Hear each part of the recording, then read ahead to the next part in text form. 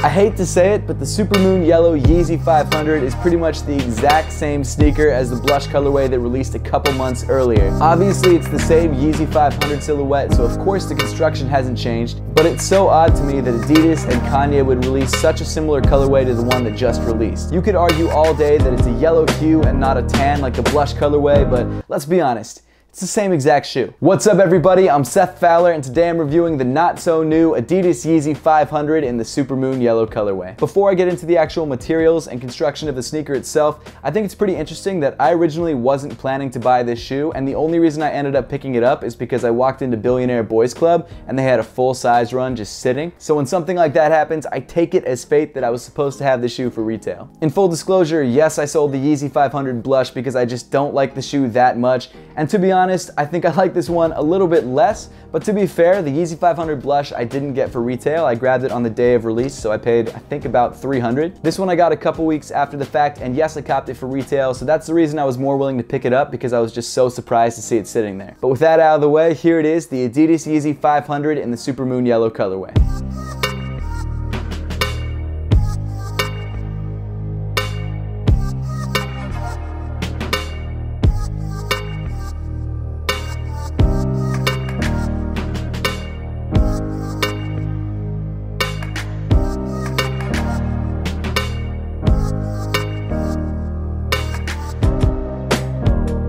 Jumping right into the sneaker itself, like I said before, the construction hasn't changed since the Yeezy 500 blush. I don't find this sneaker particularly visually attractive, however the one saving grace is that the materials all over the sneaker are actually pretty nice. Around the toe of the sneaker you've got this nice plush suede in sort of this tan yellow color, Supermoon yellow if you will. Continuing up on the shoe, you've got this thin leather panel that runs up to about the top of the tongue of the sneaker and divides up different panels of the shoe. Just beneath that, what seems to be the base material of the upper, you've got this pretty widely spaced yellow mesh. The mesh is pretty heavily padded, so the shoe is a little warm, but honestly the mesh feels pretty premium for what it is. Continuing up around the eyelets of the shoe, you've got these oval shaped suede panels. These areas I don't like too much because they sort of give the shoe a bug eye look, which I'm not a huge fan of. Weaving through the eyelets, you've got your matching yellow oval laces. One compliment that I had about the shoe on the blush colorway, and I think I have about this pair too, is that even though they're using a ton of different materials on the sneaker, they actually did a really great job of color matching each area. In manufacturing, when you're dyeing or coloring different areas, it's really hard to sort of hit the same hues or the same tones as the other materials. Like meshes take dye very easily because they're such a thin material, so it's super easy to color,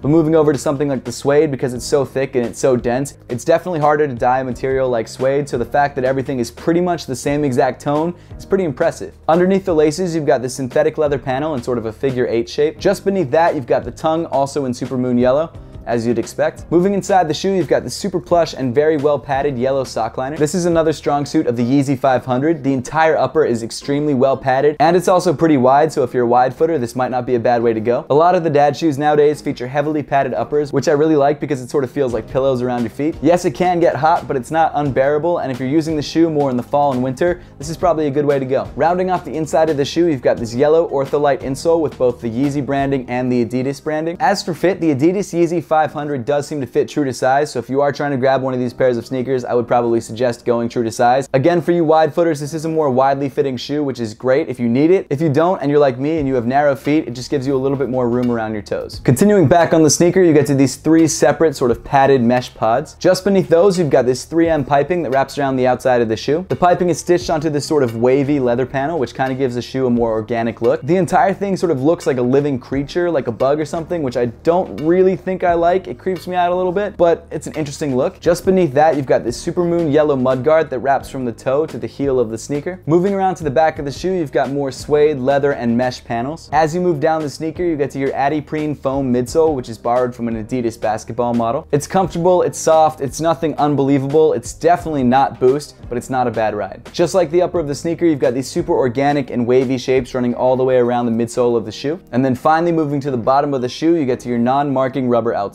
Overall, the Adidas Yeezy 500 Supermoon yellow is not a bad shoe. Yes, it's not my favorite, and I'm honestly not even sure if I'm gonna keep the shoe yet, but it's not a bad shoe. The color is a little funky, and it's definitely harder to match with most outfits than the Yeezy 500 Blush, but if you like the shoe and you're looking for a more out there sort of colorway, this is not a bad way to go, especially because resale is pretty much non-existent. But that pretty much wraps up the video for today. I'd love to know your thoughts on the Yeezy 500 Supermoon Yellow and whether you grabbed a pair for yourself. So make sure to leave those comments in the comment section down below. Also make sure to check me out on IGTV, which is just my Instagram at @RealSethFowler. I've been doing a lot of behind the scenes stuff and unboxing, so if you guys want to see more content that isn't uploaded on my YouTube channel, make sure to check that out. But as always, thank you so much for watching. Please make sure to give this video a thumbs up if you liked it, subscribe if you haven't yet, and I'll see you all in the next one.